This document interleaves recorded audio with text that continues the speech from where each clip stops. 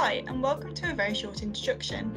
From ancient Greece to branding, globalisation to Homer, and logic to fashion, we'll showcase a concise and dynamic insight into a range of diverse topics for wherever your curiosity may lead you.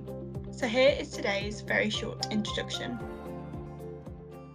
My name's Paul Klenerman. I work at the University of Oxford in the Department of Medicine. The title of my VSI is a very short introduction to the immune system.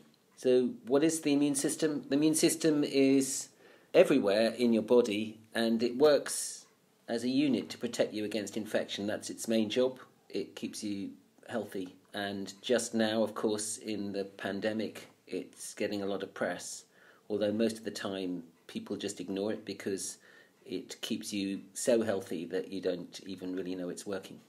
The key points everybody should know about the immune system. First, I think fascinatingly, every animal has an immune system, and that includes animals that you wouldn't expect to, like fruit flies. Actually, it stretches into plants. They've got quite effective immune systems against viruses, and even bacteria can get infected by viruses, so-called phages, and they have an immune system that is very sophisticated, recognizes individual phages, and provides the bacteria with memory, like our own immune system, to protect the bacteria in future and all their descendants.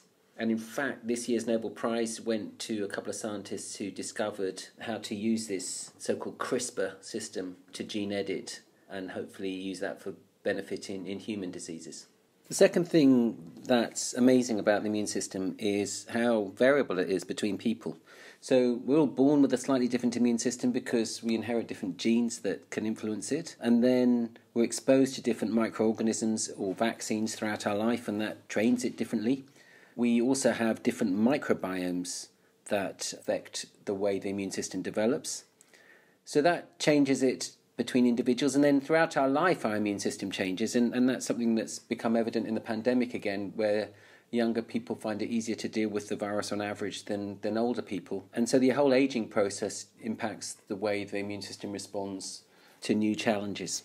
The next amazing thing about your immune system is it can respond to stuff that you don't even know exists yet. So an example would be SARS-CoV-2. In October 2019, nobody had ever heard of it, but your body already had immune cells ready to fight it. And that's for a couple of reasons, in fact. One is that your so-called naive repertoire, the cells that your body makes, are trained in such a way that they contain individual immune cells that can respond to shapes and things that are derived from viruses, even if it doesn't really know what the virus is going to be. So we've all got that capacity. The other thing which is emerging, which is quite interesting, is that we've all had infections with coronaviruses through our life as the common cold, and that has moulded the immune system as well. So these cells get expanded, so the populations get bigger, and that means that we've got coronavirus-specific populations, some of which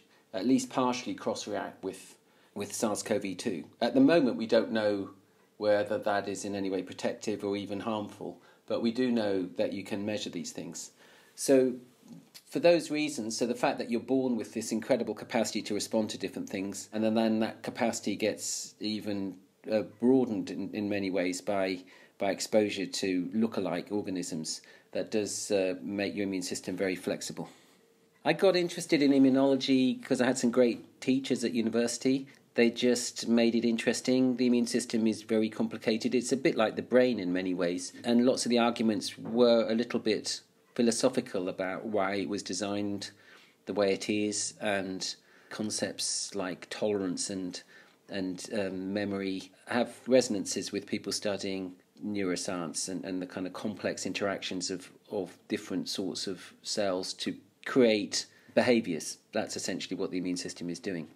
And actually, the interaction between the brain and the immune system still fascinates me, even though it's not something I personally work on, but it's clearly something of interest in both directions. And then I got into the research because when I started working in infectious diseases in the 90s, there was a huge problem with HIV.